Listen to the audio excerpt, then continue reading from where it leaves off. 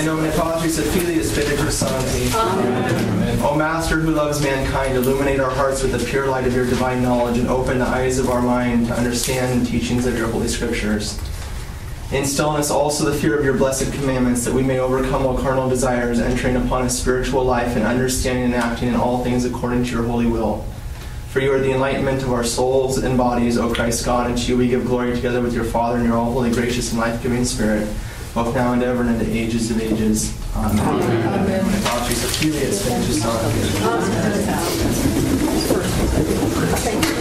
right. I forgot to do any announcements last time, which makes me a week late and a dangerous week late because we have Dr. Cutback coming tomorrow night. If it snows excessively hard, we'll cancel. If it snows, I mean, you know, just you play it by ear. Don't go out and get yourself killed. But you know, he's driving from Front Royal, so it's probably snowing worse there than it is here. That's one thing. You always call me on my cell phone. My number's on every flyer. Okay, you can call me anytime you want. What's he talking on? Human nature. What is man? What is our soul? Why do we have a body? Lots of things that we all kind of know a little bit about, but trust me, we don't know enough about it. Dr. Cutterback's class on human nature, I took at Christendom College, and it was life-changing for me. So I recommend it highly, highly, highly, much more than I do this Bible study. Well, the Bible is extremely important to read. As far as Dr. Cutterback teaching, you know, doesn't quite compare. So, tell your friends about it. Come. I'm sorry to be announcing it so late, but again, what can I say? I highly recommend it to everybody. Don't miss it unless you absolutely have to. Yeah, this room, and I hope we outgrow this room. That would be nice. All right, that's that, and that flyer's in the back. The Catechist Resource Group is having Father McAfee speak at St. Andrews. Father McAfee and Father Scalia on the liturgy. Pope Benedict XVI in the liturgy, something similar to what we talked about a month ago before Christmas. But I'm sure they're going to talk about things that I didn't talk about, so there you go. I recommend that too. That costs a little money and it's not here, but at the same time, Father McAfee is a great speaker, and so is Father Scalia. I have your schedule there. I do not have a flyer out for you on Islam yet, but on February 17th, Dr. Marshner is coming to speak on Islam in the morning on Saturday. Again, I don't bring people here to speak with you that I don't think are great speakers. I've taken a class from him on Islam. It was excellent. So I'm only going to bring you people that are very interesting, and I won't recommend something that's not really very good. So I highly recommend Dr. Marshner to you also. He was my mentor in theology. And then you'll also see on there the Divine Office with Father Grips over the next Saturday. Okay, so that's there. In the back, you probably been picking up the last couple of weeks your outline of the Bible sheet. If you didn't get it, don't worry about it. You can get it when you come back. It's just very nice when you start to get it. It's very nice because right in the middle, you'll see a gray line. If you don't have it with you, just look at it. You can see that gray line that runs through it. Those are the historical books of the Bible that you got to read in order to get the storyline. And then you'll see the prophets that drop out and other little stories that drop out of that you can read as kind of further information. Okay, but if you want to read through the Bible historically, you got to read those books. Now, some of those books, some parts of those books, contain things like lots of laws and stuff that you gotta just slug through. But anyways, it's very helpful. My brother put it together, and I use it all the time. I shrunk it down and taped it to the back of my Bible so that it's always there for me. Okay.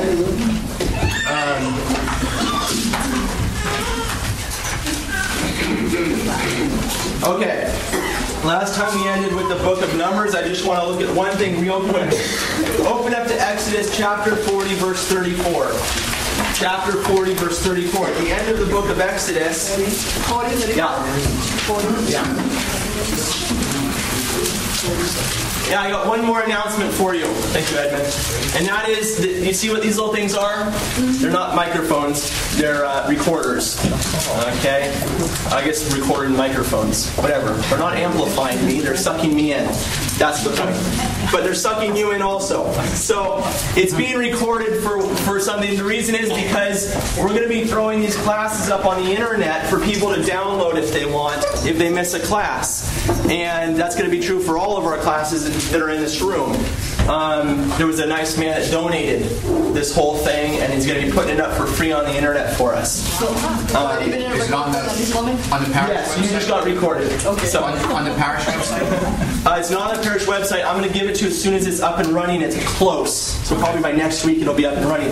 But that means that you're being recorded, and so if you say anything, it's there. And that also means for the last couple of classes that happened, and Edmund back there said, you better tell people about that, because that's not so nice to record them without them knowing. And I thought, oh, I hadn't really thought about that. So there you go. If you have any problem the last couple of weeks, we won't put it on the internet. You can let me know. Okay? But it's not going to be some high professional thing where it's being sold either. It's just being put up there for people's use to further study and review. Okay? That's all. It's a great idea. Yeah. No. Okay. No bad questions. No, you can ask. That's why I hope you don't do it, because it's not like that. It's just us, and these are the people that are listening to it afterwards anyway. So ask whatever questions you want. I want to do something real quick with you guys, because I realized we got into the book of Leviticus and Numbers last time, and maybe most of you probably know a little bit about Leviticus, a little bit about Numbers, but maybe some people don't know anything. So here's what I want to do.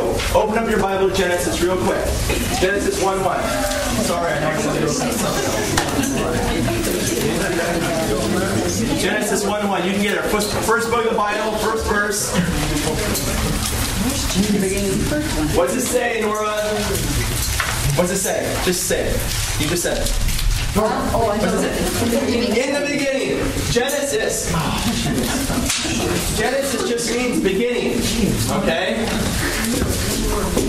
Okay, fine. Turn to the book of Exodus. So the book of Genesis talks about the beginning. Ah, very nice.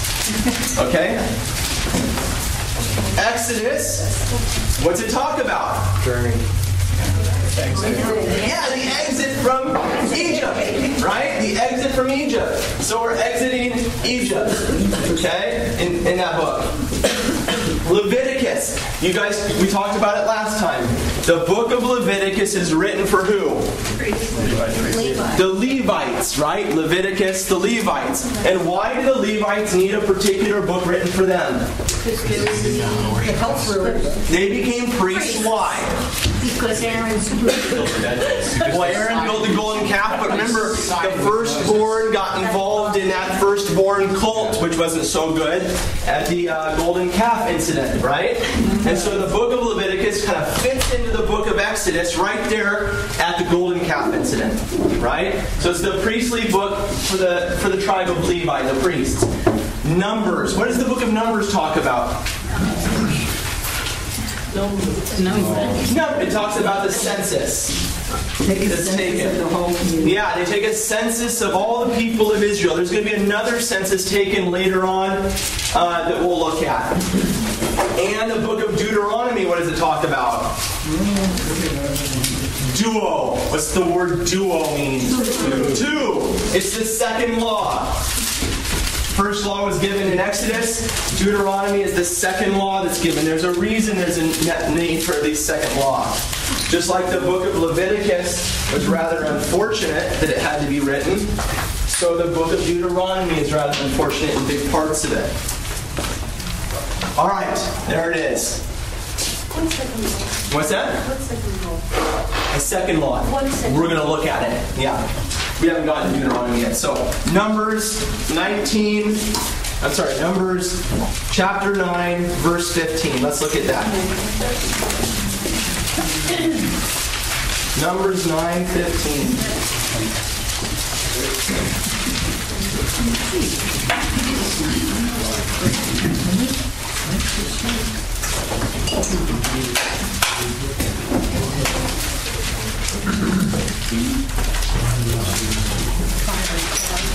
Sheila, can you read that for us? On the day that the tabernacle was set up, The cloud covered the tabernacle, the tent of the testimony, and at evening it was over the tabernacle like the appearance of fire until morning. So it was continually. The cloud covered it by day, and the appearance of fire by night. Okay. So you see that on the day that the tabernacle was set up. Do you remember where else we saw that exact same sentence? Yeah, we just saw it. Where else? It was in Exodus. Yeah, the end of Exodus. So keep your hand there in your Bible. Keep your hand in Numbers. And flip back to Exodus chapter 40. The very end of Exodus.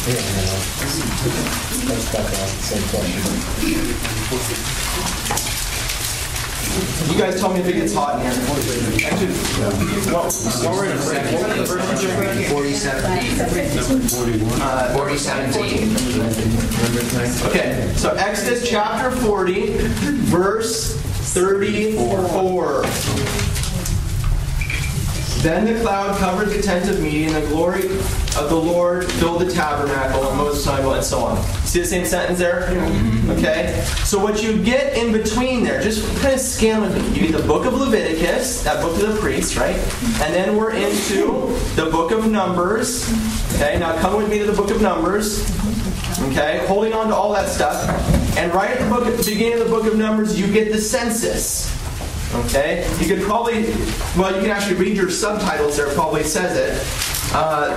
Men are numbered. Okay? So there you go. There's your census.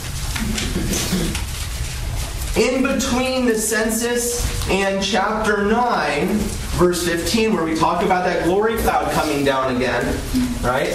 You get that whole return I was talking about to the time when the Levites were called. Okay? So this reflection in the text, the time when the Levites were called, back at Mount Sinai. Okay? And so, and the golden calf incident. So you get a, right there in between chapter 3 of Numbers and chapter 9 of Numbers is this reflection that takes place about the Levites. Does that make sense? Okay. Fine. So in chapter 15, we're back, in a sense, to the beginning of the book of Exodus. And when that glory cloud comes down and the tabernacle is set up, we're ready to take off from Mount Sinai towards what place? Canaan. Yeah, the promised land. It's not too far of a journey. So we're at Numbers chapter 9 and chapter 10. You're looking at those pages. Okay? Look at chapter 10, verse 11. So they were at Sinai for a year?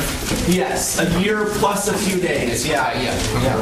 Well, actually, no, it's less than a year because, technically, when you started the year back in Passover, right, to the end of Exodus is a year. Exactly. So basically they're at Sinai for 11 and a half months. Something like that. All yeah. Right. Well, no. That's what he told us last week. We can talk about that later. There's a little, come up to me later, we'll talk about it, okay? Then Bruce sees that. Chapter 10, verse 11, Sheila. Chapter 10, verse 11. In the second year, in the second month, on the 20th day of the month, the cloud was taken up from over the tabernacle of the testimony. And the people of Israel set out by stages from the wilderness of Sinai. And the cloud settled down in the wilderness of Paran. They set out for the first time at the command of the Lord by Moses. Okay, fine. So they take off. The next couple of chapters there is just simply the story of them making their way to the Holy Land. It's not a very far trip from Sinai to the edge of the Holy Land. Okay, it doesn't take them very long to get there. There's a few stories about how they complain and whatever. They hate the food that God gave them, the manna and whatnot. Kind of fun stories in there about that stuff. And finally in chapter 13, we get to the Holy Land. We looked at that at the end last time. Okay? And chapter 13, verse 1. And the Lord said to Moses, go ahead, Sheila. Send men to spy out the land of Canaan, which I give to the people of Israel. From each tribe of their fathers shall you send a man, every one a leader among them. So Moses sent them from the wilderness of Paran, according to the command of the Lord, all of them men who were heads of the people of Israel. And these were their names. Okay, and so on. There were two important people in that company. There were 12 men sent, one from each tribe. And two important people in that company were who? Caleb and Joshua. Yeah, Joshua and Caleb. Joshua and Caleb. You guys remember Joshua's name? Well, here he is again. And we have Hosea, if you're using a New American. Yeah, that's fine. Okay, in the New American. But yeah. Hosea, Joshua, Jesus, all the same name in Hebrew. Okay? What's that? Are we still chapter 10? This is chapter 10? We're in chapter 13. Thank you. Joshua is my little grandson. Really? That's very nice. Okay, back to the Bible. That's been more than a lot of time. Chapter 13, verse 21. So they went up and spied out the land from the wilderness of Zin. And they go into the Holy Land, right? And he says, bring some of the fruit of the land. And they come back with these huge grapes. We'll talk about that some other time. And some figs and all this fruit.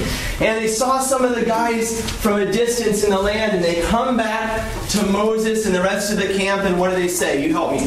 What did they say? We can't attack. What's that? They're too big for us. Yeah, they said the men in that place are giants and they will kill us. Okay? And what did Joshua and Caleb say? Joshua and Caleb say, Right, we can go in because the Lord is with us. Yeah, the Lord is with us. We can do anything. We can conquer anyone. Okay? The Lord is with us. Now, remind me. Why is it that God is going to have them go in there and take somebody else's land? That doesn't seem very just to me. Because they're not the residents now are not the proper tenants, right? They're supposed to be the slaves of Shem, Right. right? Not. You remember we followed this line of the people of God who were dwellers of that holy land. It was the holy land of God, the dwelling place of God, and God's people were to dwell there. You remember that? So we followed that line all the way through these men, all the way through Jacob and Judah and Judah's brothers. Remember, Judah has 12 brothers, right? And Judah is the one that receives the blessing. Okay? Why was it that they ever left that land in the first place? The Holy Land. Remember, Abraham was called there and given that land. Why did they ever leave? Starving.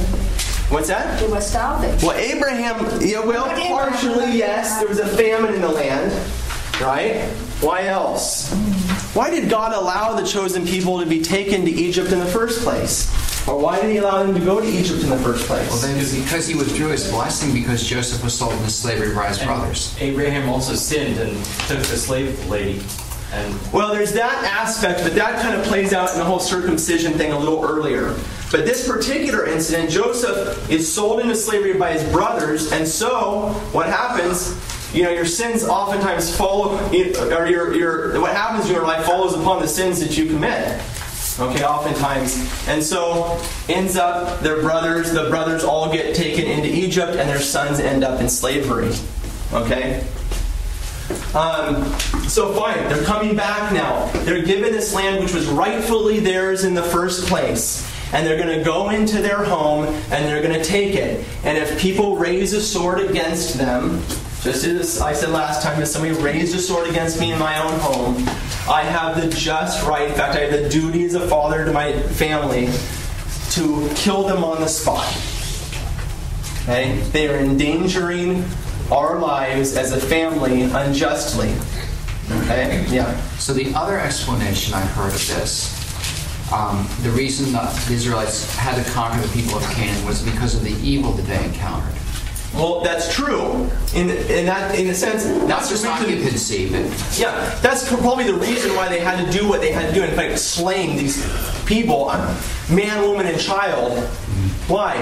Because the people, in a sense, were so caught up in their paganism, in their sin, their worshiping of Baal, their sacrificing of children and whatnot. They were so blinded to the work of God that what other choice did God have to save mankind? Okay? And that's where I was talking about salvation history is that bloody battle between God and the devil. It is a bloody battle because God wants to save us so bad, and there's people that are going to fall as a result of this battle. There's going to be people dying. Okay? And sin oftentimes blinds us. Look, when the walls of Jericho fell down, if you or I were there, right, all of a sudden the walls of the city crumble. If I, wouldn't you go like this? I convert, right? But they didn't, okay? And so they have to go in and deal with these people on the level that they're at. And the fact is, they're on the level of the sword. Okay, does that make sense? Okay. Chapter 14 of Numbers. So why wouldn't this apply today if it happens?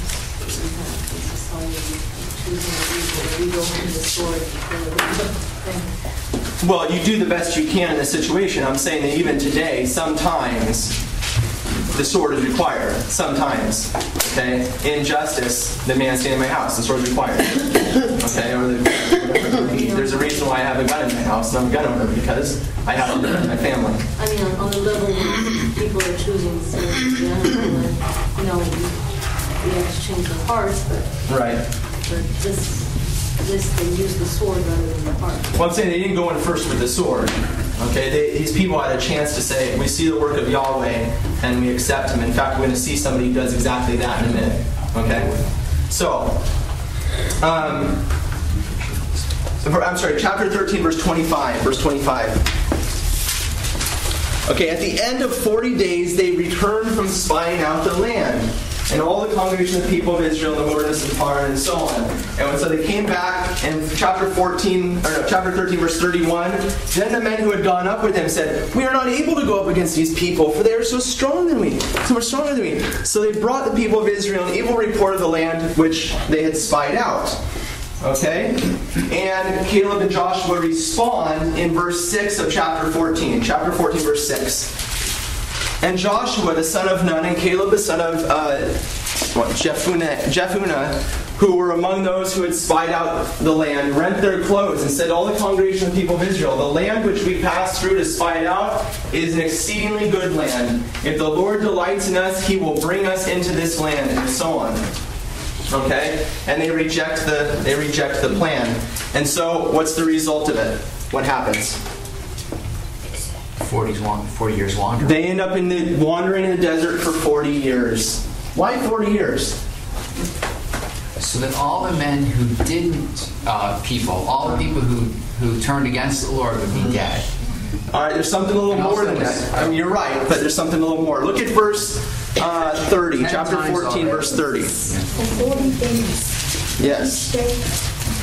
Yes. Go ahead and read us verse 30. And so on. Chapter 14, verse 30. Not one shall come to the land. Okay, no one shall come into the land where I swore that I would make you dwell, except Caleb the son of Jephunneh and Joshua the son of Nun. But your little ones, who you said would become a prey, I will bring them, and they shall know the land which you have despised. But as for you, your dead bodies shall fall in this wilderness, and your children shall be shepherds in the wilderness 40 years, and shall suffer for your faithlessness, until the last of your dead bodies lie in the wilderness, according to the number of days in which you spied out the land, 40 days for every day of a year. You shall bear your iniquities 40 years. Okay? Pretty hardcore. Yeah. So, scan with me real quick. From chapter 14, okay?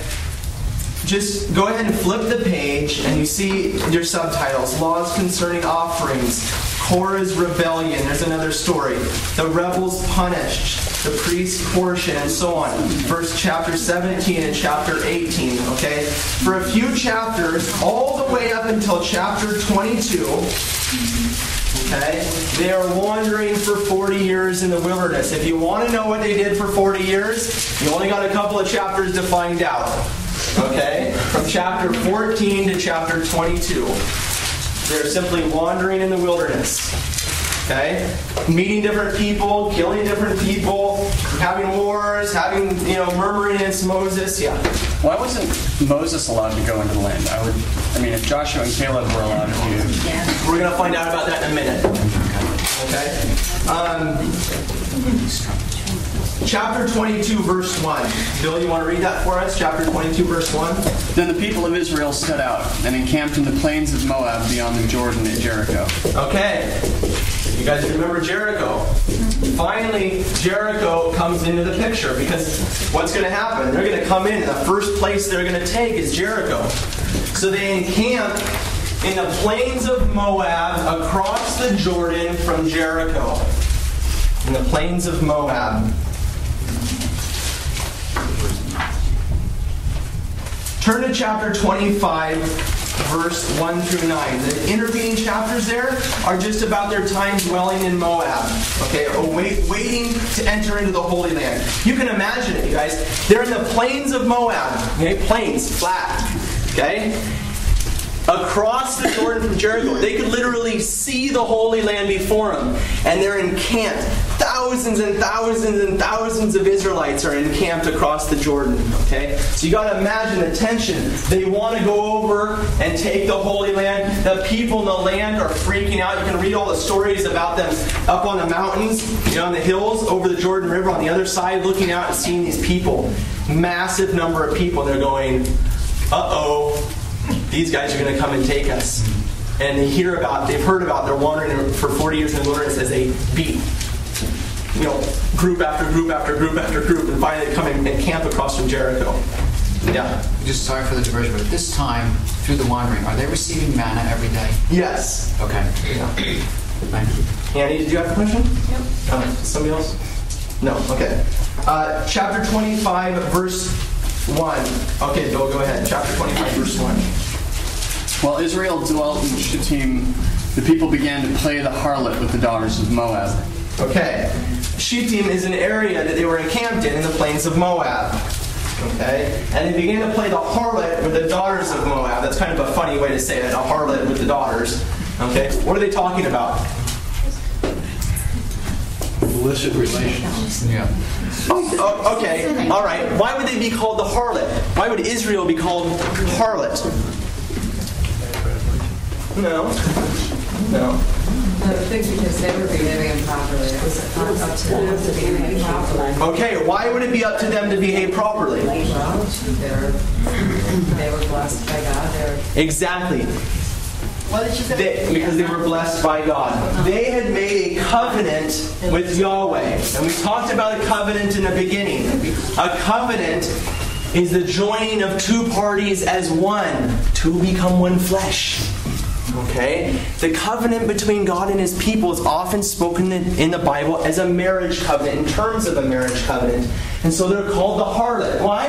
Because they've left their husband, God, as a people, and they've gone and played, right, with the daughters of Moab. Translate, the men are going and taking the daughters of Moab. Okay? Keep reading for us, Bill. These start at verse 1 again and read that. While Israel dwelt in Shittim, the people began to play the harlot with the daughters of Moab. These invited the people to the sacrifices of their gods, and the people ate and bowed down to their gods. Bad idea. Keep going. So Israel yoked himself to Baal of Peor, and the anger of the Lord was kindled against Israel. Baal of Peor is the god they're worshiping. So they start, they're in a bad way, okay? And they're just about, this is 40 years after wandering the desert. Yeah, you want to go, are you serious? You're so close, don't do it again. All right, keep going, Bill. And the Lord said to Moses, take all the chiefs of the people and hang them in the sun before the Lord, that the fierce anger of the Lord may turn away from Israel. And Moses said to the judges of Israel, every one of you slay his men who have yoked themselves to Baal of Peor. Okay, and while this is all going on, this situation where justice is going to be had against these men that are doing this, okay, while this is all going on and Moses is speaking to the people, look at what happens next. And behold, one of the people of Israel came and brought a Midianite woman to his family, in the sight of Moses and in the sight of the whole congregation of the people of Israel, while they were weeping at the door of the tent of meeting. When Phinehas, the son of Eleazar, son of Aaron, the priest, saw it, he rose and left the congregation, and took a spear in his hand, and went after the man of Israel into the inner room. Okay, stop.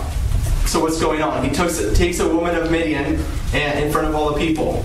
You can probably figure out probably what he's going to do, right? In front of his family, in front of everyone, okay? And so he takes her going into the inner room, okay? You can imagine what's taking place. Go ahead. And pierced both of them, the man of Israel and the woman, through her body. Okay. Thus the plague was stayed from the people of Israel. Okay, so they're doing what they should not be doing, and he takes a spear and just right through both of them. Okay? Now, go ahead and read the next sentence. Nevertheless, those that died by the plague were 24,000. Wow. So you can imagine, in this, almost like in a split moment, God says, hang the men. Moses turns and says, go out and slay the men that have done this. Suddenly a plague breaks forth on the people. Okay? In the midst of this man coming in, Phinehas goes and has justice on this guy, right? And 24,000 people are dead. And you can imagine the intensity of it. And I mean, can you imagine 24,000 people dead all of a sudden from a plague? Okay? So what do they do next? What happens next? Chapter 26, verse 1. Go ahead, Bill. After the plague, the Lord said to Moses and to Eleazar, the son of Aaron, the priest, take a census of all the congregation of the people of Israel, from 20 years old and upward, by their fathers' houses, all in Israel who are able to go forth to war. Why do you think they took a census at that point? They wanted to know how many people would be going into the promised land, what the strength of the armies would be, and how many people were going in. Yeah, that's true. That is one reason. Why else? Why else would they need a new census taken? See how many died. Yeah, exactly. Suddenly, you have a massive number of men that have got hit by the plague, okay, and they need to know who's in the camp, okay? And so through chapter 26, you see in your subtitles there probably say the people are numbered, okay? And they go through each of the tribes and they tell who's in the tribes, okay? So again, just like the genealogies, when you get to these lists of people's names, don't just flip by it and say, why?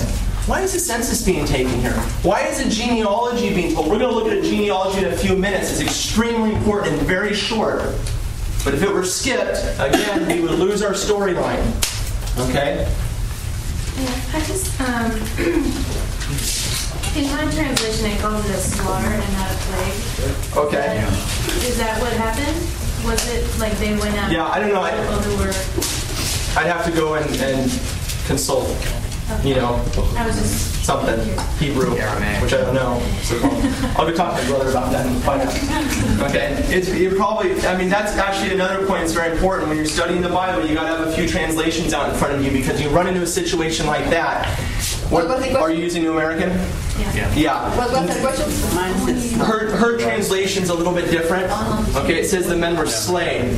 So, oftentimes when you run into a situation like that, either one of the texts is taking some freedom in their interpretation, or the Hebrew word is difficult to translate. Okay? And that's where it's important that you don't just trust a translator. You trust the tradition of the church, and also you can trust yourself in reading the text in its context. Okay? Fine. They take the census, and in chapter 27,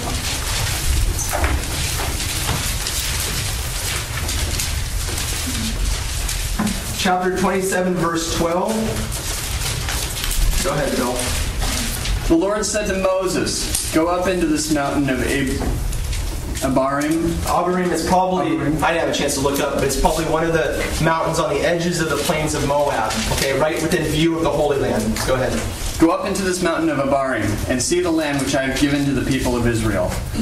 And when you have seen it, you also shall be gathered to your people, as your brother Aaron was gathered. Because you rebelled against my word in the wilderness of Zin during the strife of the congregation, to sanctify me at the waters before their eyes. Okay, there's your reason. Bill, wasn't it? You were asking that? Yeah. Okay, so what happened? Well, just real quick, we're not going to talk about it too much, but real quick. There was 2 times when Moses drew water from the rock. The first time, God said, strike the rock. Okay? And water flowed forth.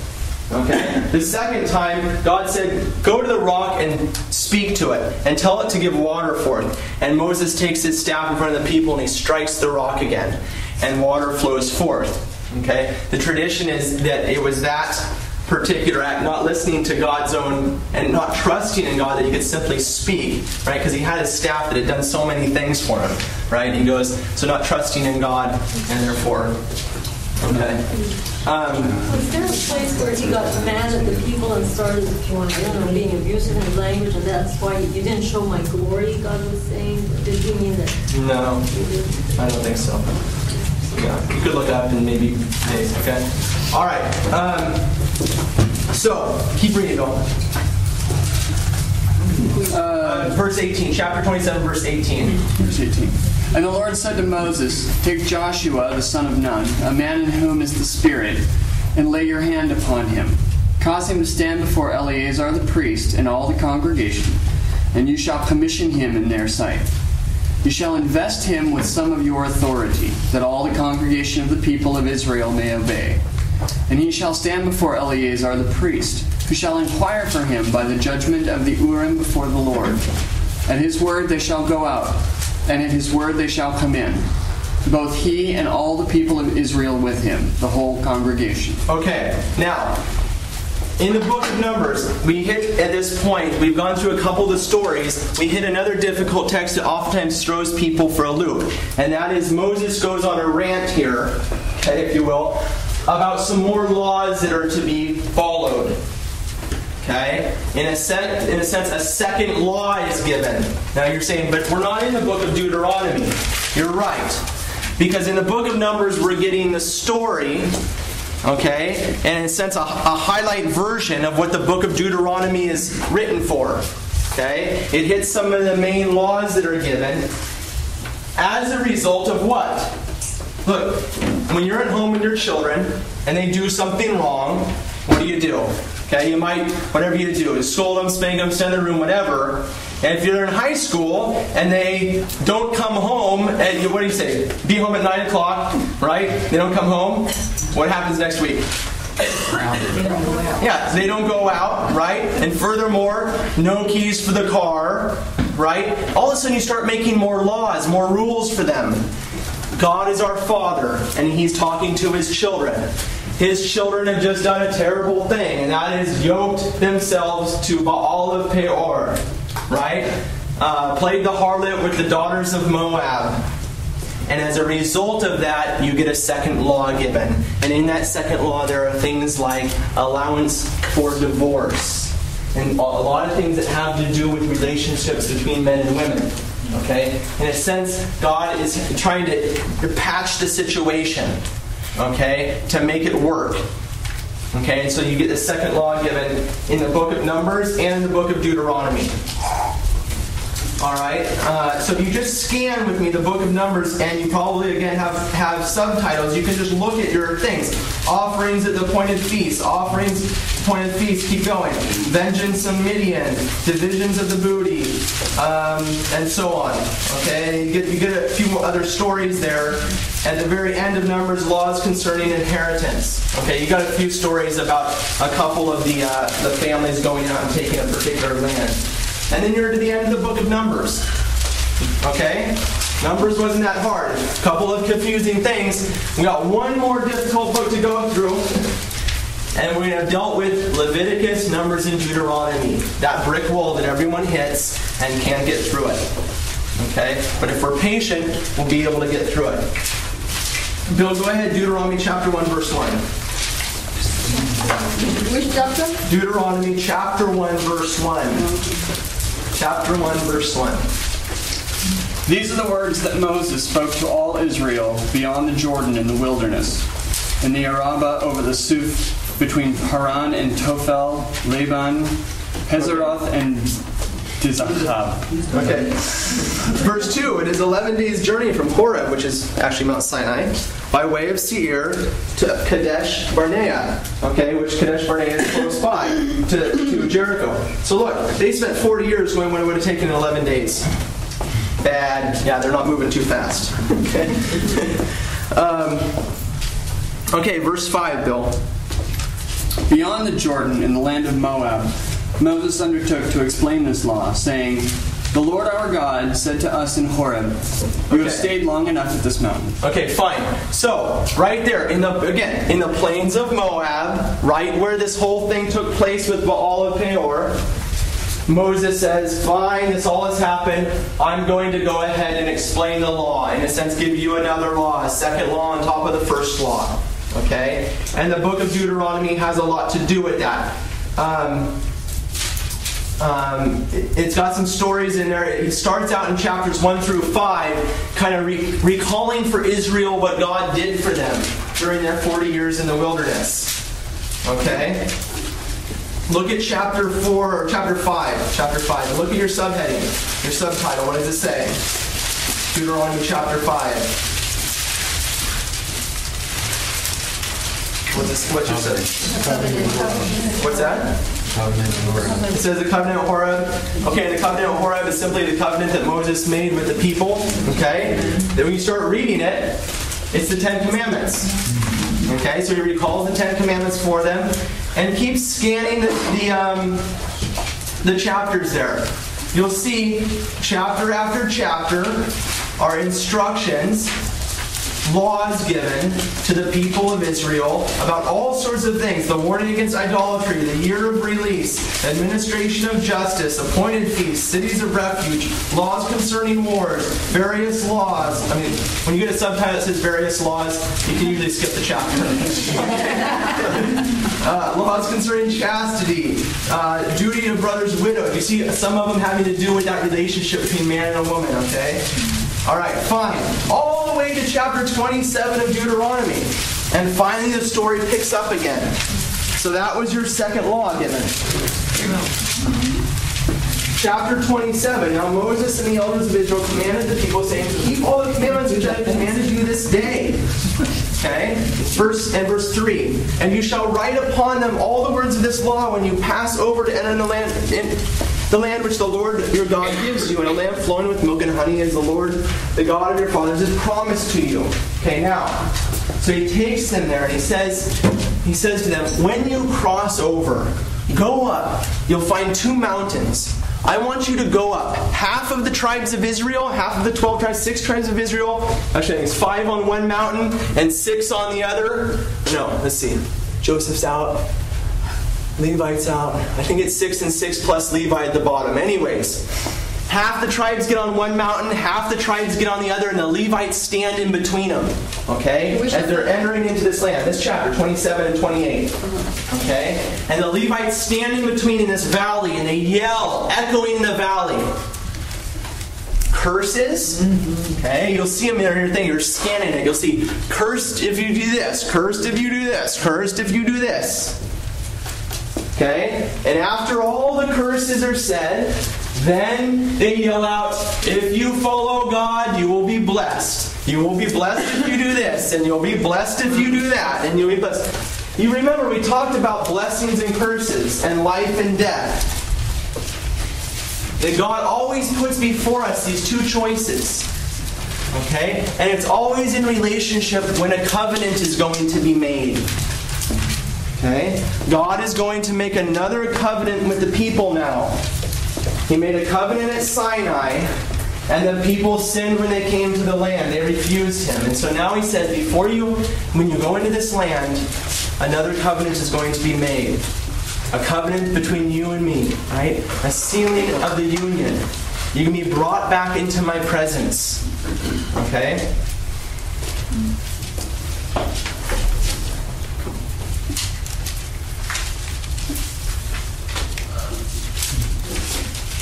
Deuteronomy chapter 30, verse 15.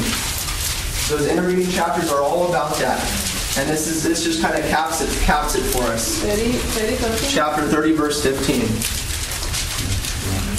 Go ahead, Bill. See, I have set before you this day life and good, death and evil.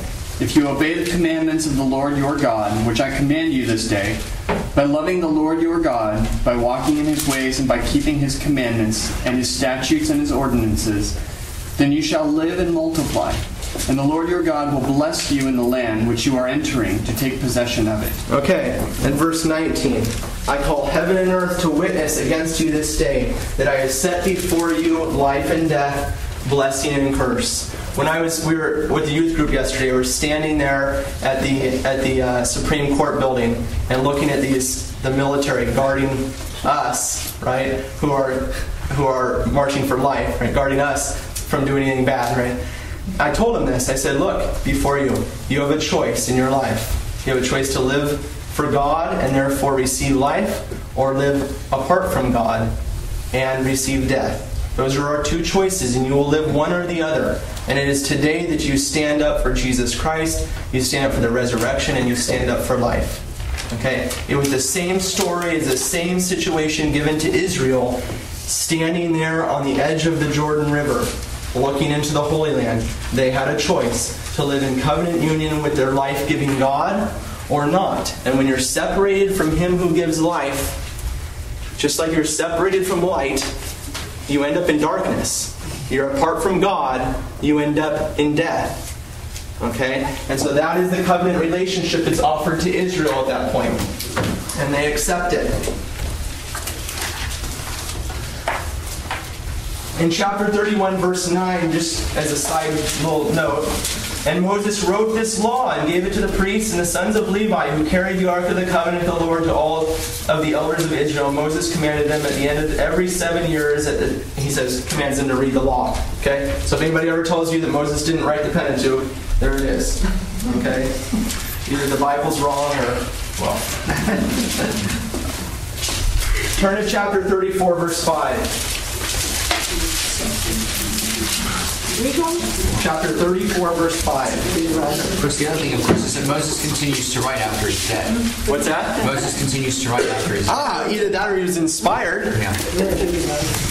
No, it's possible that this was tacked on later on, a portion after his death. Or, you know what? It is actually possible for Moses to have been inspired and write something about his death. So, you can go either way. Verse 5. Go ahead, Sheila. Oh, like it says, so Moses, the servant of the Lord, died there in the land of Moab, according to the word of the Lord. And he buried him in the valley in the land of Moab, opposite Beth Peor. But no man knows the place of his burial to this day. Moses was 120 years old when he died.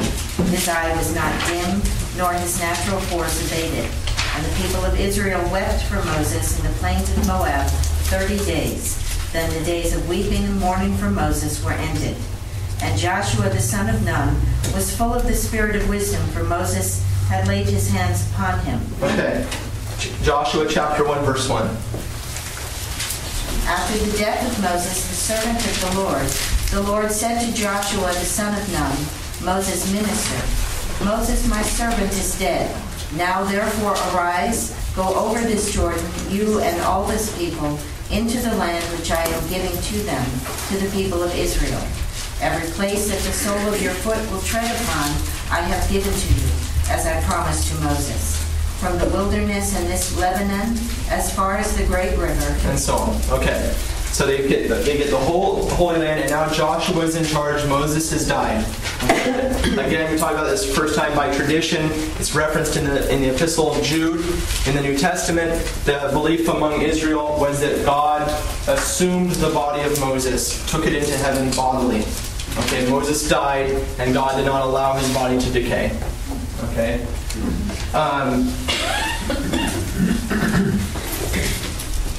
Chapter 2, verse 1.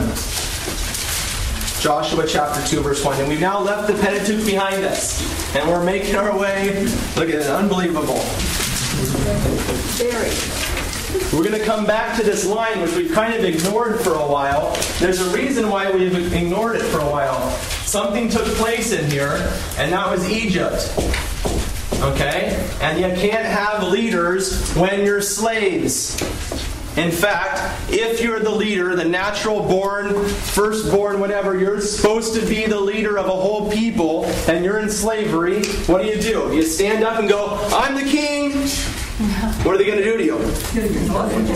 Yeah, they're going to kill you. So we haven't heard anything about that holy line and Judah's line this whole time, right? In a sense, those men have been in hiding. We're going to start to see now as they come back into the Holy Land, little glimpses as they start to reestablish themselves, and finally they receive that line continues publicly again. Okay, but it's going to take a little while. Chapter 2, verse 1. Okay, Sheila. And Joshua the son of Nun sent 2 men secretly from Shittim as spies, saying, "Go view the land, especially Jericho." And they went and came into the house of a harlot, whose name was Rahab, and lodged there. And it was told the king of Jericho, "Behold, certain men of Israel have come here tonight to search out the land." Okay, so they go to Rahab's house. Well, why is Rahab even mentioned in this story, or what does she have to do with us as Christians? She's a harlot. Well, not sure what that has to do with us as Christians. Ancestor of Jesus. What's that? She's an ancestor of Jesus. Yeah, she's an ancestor of Jesus. What? Really? Ah, in the genealogy of Matthew, don't worry, don't turn there right now. We're going to get to that. But Rahab, who is probably a Canaanite, okay, living in the Holy Land, ends up being a key ancestor to Christ. Okay? At this time, the spies come to her and she takes them into her house. Okay? And then she joins Israel because she knows what's going to happen. We were talking about earlier about conversion. She converts. Okay? She sees the working of Yahweh and she changes her heart and changes her ways. Okay? The rest of them don't do that. So out of all of Jericho, one person is saved, and she ends up becoming extremely important for us today. Okay? We'll come back to her in a minute. They come into that Holy Land, having made a covenant with God. Turn to chapter 7, verse 1. There's all sorts of great stuff we're skipping in here. During Lent, we're going to do a 3-part series, and we're going to take this whole thing we've done on a historical level, and we're going to take it up into the spiritual level. Okay? The real meaning behind the text. We talked about a lot of the real meaning. But the historical level gives us that basic storyline. But throughout this whole storyline, God's working on another level in the Scriptures. And we're going to go in and take a look at some of those things. Okay, to start to read the Scriptures as they should be read in a historical manner, but also as the writing of God. Okay, so during that, we're going to do 3 classes on that. And we're skipping all sorts of stuff right here in the text. I can't believe we have to go over it. Chapter 7, verse 1. But the people of Israel, go ahead, Sheila. But the people of Israel broke faith in regard to the devoted things. For Achan the son of Carmi, son of Zabdi, son of Zerah, of the tribe of Judah, took some of the devoted things, and the anger of the Lord burned against the people of Israel. Okay, so they go in and they take Jericho, and God says, destroy everything. You don't keep anything, because these people are worshiping idols and whatever. And this guy takes a little bit, okay? Probably puts in his jacket, and what does he take? He takes an idol. Bad idea, okay? And so, as they enter into the Holy Land, having made a new covenant with God, we're suddenly given the reality that everything is not going to be just A-okay. Okay, there's still going to be a problem. Okay? For the rest of the book, then, of Joshua, all the way up to chapter 24, you can scan with me if you want your subtitles. Okay? It's all about conquering the land up to chapter 24. Battle after battle after battle, sin after sin. They're taking the land. They keep doing the right thing and then doing the wrong thing. And then repenting and doing the right thing and doing the wrong thing. All of chapter 24, taking the land, the Holy Land for Israel. Okay? 17 earlier said that the land was all the way to the great Euphrates River. My understanding was what they took was miles away from the river. This is our second problem. It's a good note. Okay? If we had time, when those geographic points are given, pull out your map and start reading based upon that. Because the fact is they don't take the whole land. Okay? And Joshua ends up here in chapter 24, a very old man. In fact, he dies. Okay? And they still haven't taken the whole of the Holy Land. Okay? They weren't like Caleb and Joshua, trusting God. They were like the other men, a little scared to go to battle with just God on their side. Why? Because these men were huge, and there was a lot of them. And sometimes Israel, the group that was going to battle was small. And probably, if you read closely, sometimes it's very small. Probably God's intentionally doing that, saying, hey, you go take those, you 100 men, go take down those 1,000. Right? So they start to learn to trust God, but they wouldn't do it. And so they don't take the whole of the Holy Land. Okay? And those are the 2 points. Idol worship, okay? And they're not trusting God. Okay, through the rest of these couple of books, that's the battle. And God keeps saying, go take the land, go take the land. And they won't do it. Okay? So those are the 2 problems.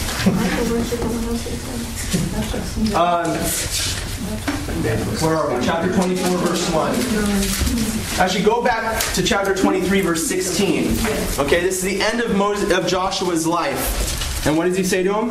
If you transgress the covenant of the Lord your God, which he commanded you, and go and serve other gods and bow down to them, then the anger of the Lord will be kindled against you, and you shall perish quickly from the good land which he has given to you. Okay? Chapter 23 and 24. So what's going on here? In the next chapter, at the end of Joshua, just like at the end of Deuteronomy, another covenant is made with the people. Okay? Or in a sense, the covenant is renewed. There's been a lot of sin in the intervening years, and now Joshua's old, and he says, look, you guys, before I die, better get yourselves right with God. Okay? And so chapter 24 is that cursing, that promise of blessing versus cursing. Okay? Chapter 24, verse 25. Chapter 24, verse 25. Go ahead, Bill.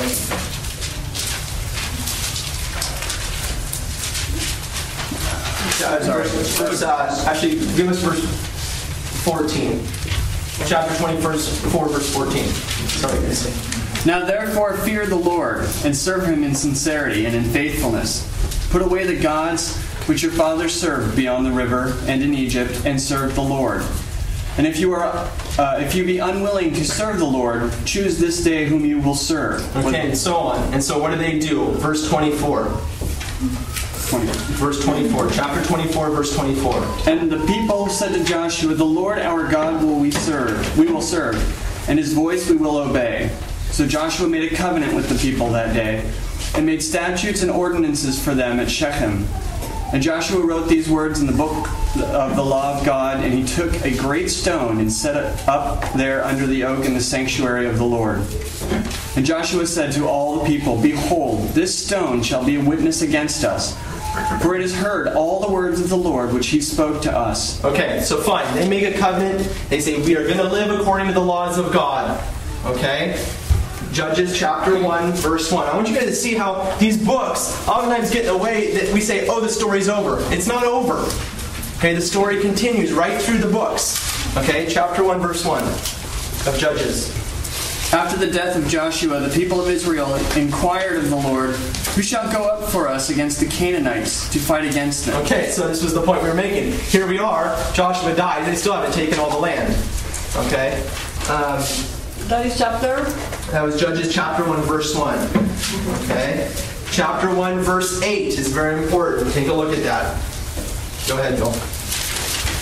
And the men of Judah fought against Jerusalem, and took it, and smote it with the edge of the sword, and set the city on fire. Okay, so finally, after all this time, the key mountain, the mountain where the king is supposed to dwell, the mountain where Melchizedek, Shem, had dwelt, they finally come back, and finally, after Joshua's dead, they finally take Jerusalem, the center of the Holy Land, the most important mountain.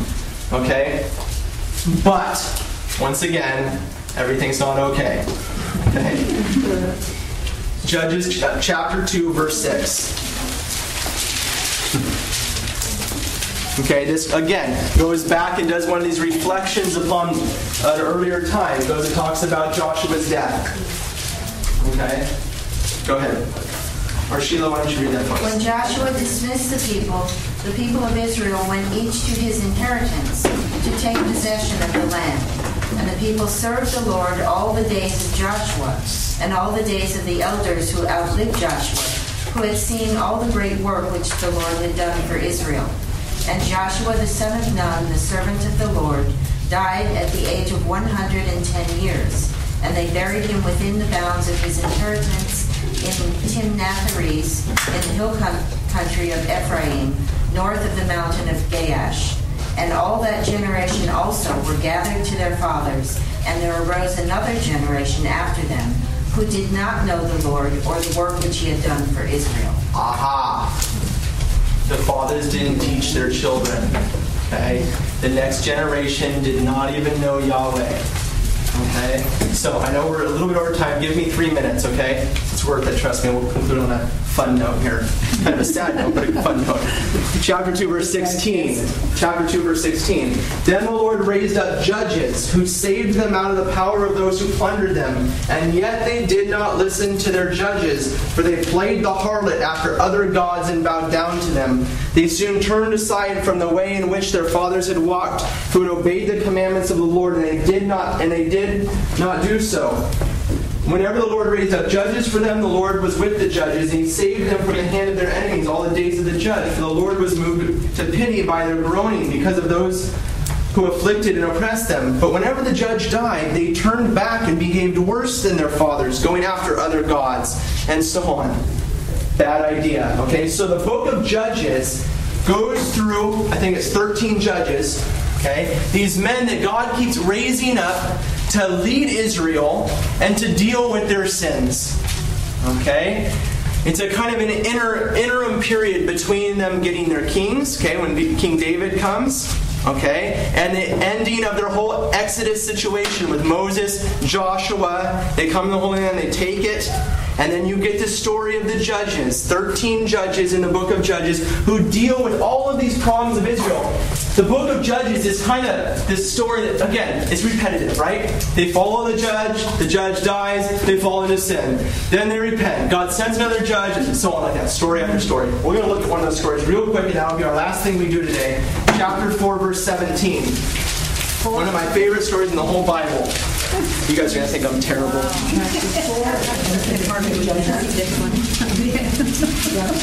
Actually, I'm sorry. We're going to do 2 things real quick. 2 things. Just before we look at that story, we're going to look at one other thing. I'm pretty sure I have at least 80 seconds. Okay? Keep your hand there so you don't have to find it again. And flip forward past the book of Judges to Ruth. Ruth is very short. The book of Ruth is very short. And if you have this little thing in front of you, get it later if you don't.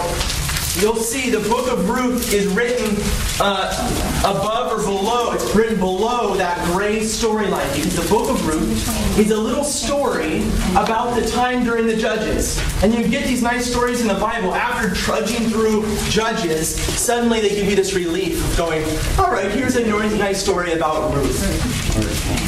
Okay? You guys hopefully know the story of Ruth. We don't have the time to talk about it. We'll read it when we get home. You read it when you get home. It's a great story. There's lots of good stuff in there. Okay? The genealogy was Babe Ruth. Look at chapter 1, verse 1 of Ruth. So God is a Yankee stand. In the days when the judges ruled, there was a famine in the land. So this is taking place during the time of the judges.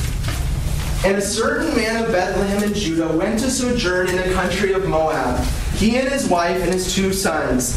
And the name of the man was Elimelech, and the name of his wife was Naomi. Okay, now what happens? They go into the land, and what happens? This man dies and leaves his wife alone. Not only does the man die, his 2 sons die.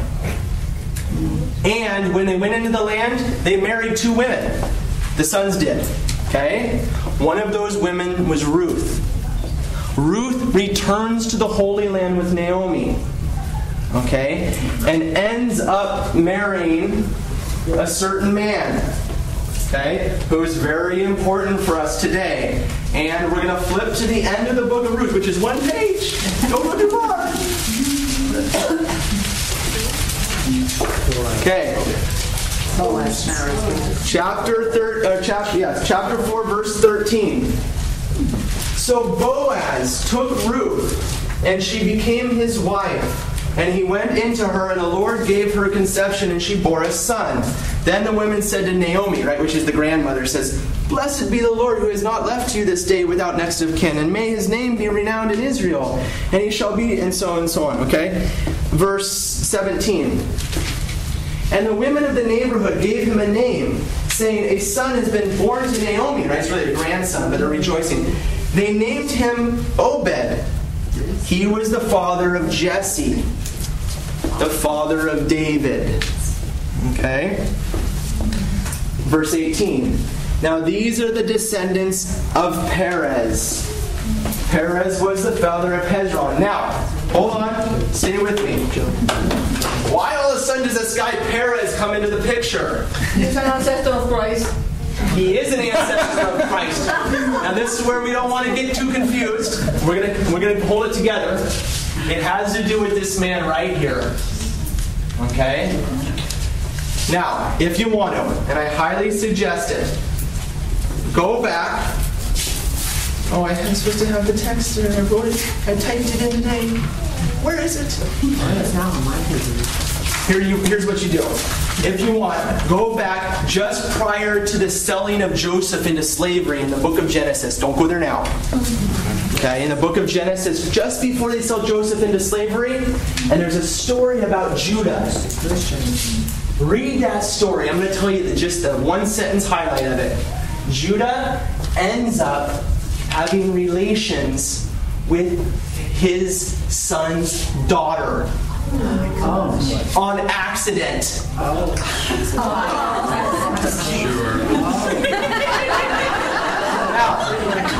go back and read it. But listen, hold on. The reason that's important, because, and what was her name? Do you remember? Tamar. They had a son through that relationship. And his name was? Perez.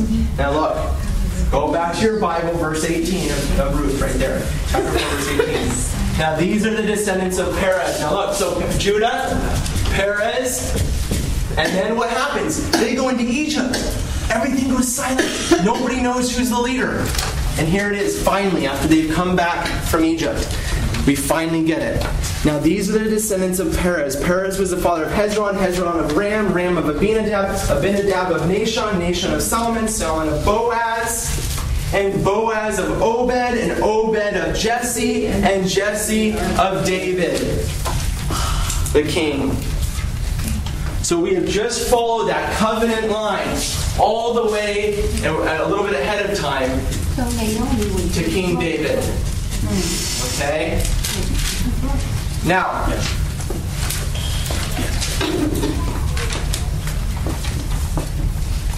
well, we don't need to get there now. We'll bring in a little bit next time where, what's her name fits into the picture. What's her name? The harlot. Rahab fits into the picture. You can look ahead if you want to go read the genealogy of Matthew. Okay, suddenly, not right now. Suddenly, when they start reading the genealogies during Christmas, you guys are going to start paying attention. All right. Are you going to do Judges 4:17? We're going to do Judges 4:17 right now. Oh my gosh. If you guys need to leave, it's really good, and we don't want to miss it. Judges 4:17. I promise you, take 2 seconds. It really is. Okay? Chapter 4, verse 4. I know I said it. I know. Chapter 4, verse 4. Go with me real quick. Quiet. Hold on. We'll do it in 30 seconds if we keep quiet. Chapter 4, verse 4. Chapter 4, verse 4. Now Deborah, a prophetess, the wife of so-and-so, was judge in Israel at the time. Okay? Now, Deborah takes one of the leaders of Israel and says to him, go and fight against Sisera. Sisera is one of their enemies. Okay? And what happens? God is with Deborah, and so God is with Israel, and they rock Sisera. They take him out, and they decimate his army. And verse 17. But Sisera fled on foot to the tent of Jael, the wife of Heber, the Kenite. For there was peace between Jabin, the king of Hazor, and the house of Heber, the Kenite. And Jael came out to meet Sisera, Jael's this woman, at the tent, and said to him, turn aside, my lord. turn aside to me. Have no fear." So he turned aside to her into the tent, and she covered him with a rug. And he said to her, "Pray, give me a little water to drink, for I am thirsty." So she opened a skin of milk and gave him a drink and covered him. She asked him for water. He gives her milk. What happens when you drink milk? Yeah. And he said to her, "Stand at the door, and if any man comes and asks you, 'Is anyone here?' say no."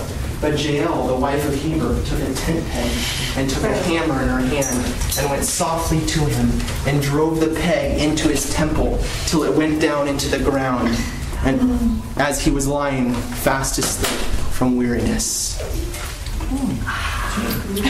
All right, I will. Let's not do questions this time, okay? Because we're way over time. So, okay. I will stay though if anyone wants to ask questions. Let's stand and conclude in prayer real quick. Next Tuesday, same time. Bring your friends. Call the air conditioner. In the name of the Father, and the Son, and the Holy Spirit. Amen. Glory be to the Father, and to the Son, and to the Holy Spirit.